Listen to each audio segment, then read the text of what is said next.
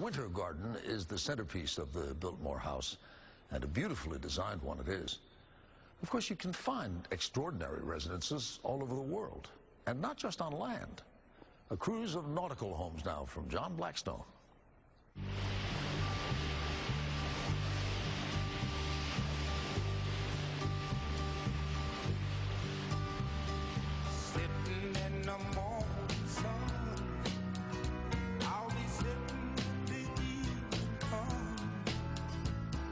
Morning sun on San Francisco Bay, the dock that inspired Otis Redding in the 1960s.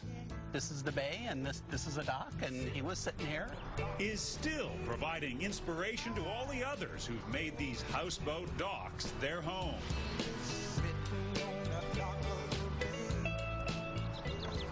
Stan Barbarich and his wife Sonia have been living here more than 20 years. It changes your view of where you live and how you live your life because you're surrounded by the natural world. But in these natural surroundings, the architecture is often anything but natural. There's one called the Owl, and one fashioned as the Taj Mahal, another seemingly designed for a princess. There are tugboats and ferries converted into homes.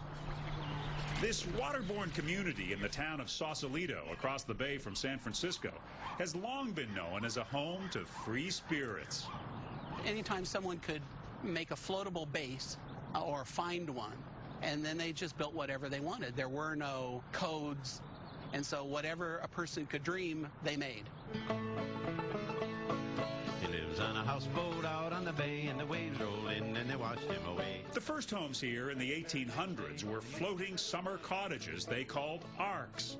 After the 1906 earthquake destroyed much of San Francisco, many arks became permanent homes. When shipyards here closed after World War II, former workers and war vets moved into discarded boats. In the 60s, discovered by dreamers, curmudgeons, ne'er-do-wells, and some that did very well.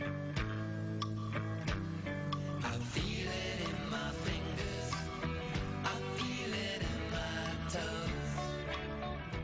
People like Jean Varda, Allen Ginsberg, Galen Watts, Shel Silverstein, all of these guys were here, and it was part of the 1960s sort of summer of love phenomenon, but went on for a lot more than a summer.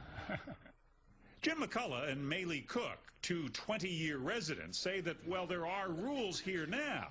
Living on the water means going with the flow.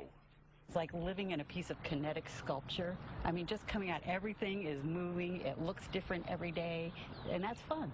There's a sense of community, too. I mean, the fact that you are here with other people, we're all kind of in the same boat, no pun intended, and you do look out for each other. While the houseboats of San Francisco Bay are perhaps the most celebrated, there are others in Portland, Seattle, and Vancouver. Some wonderful, wonderful, eclectic homes up and down the coast. Dan Wittenberg designs floating homes in Vancouver. How would you like to live on an island? It's a totally different thing than living on land where you have fences and that kind of thing. You got your own island. Some of those islands are grand. This houseboat in Portland features a copper exterior and a shape inspired by rolling waves. People that are going to live on the river, they want something a little bit crazier than they've been used to. They don't want a normal house. They want something that really, that really stands out. Mark Evans' Portland company built that one, and this multi-million-dollar home for oil man Ted Bentley and his family.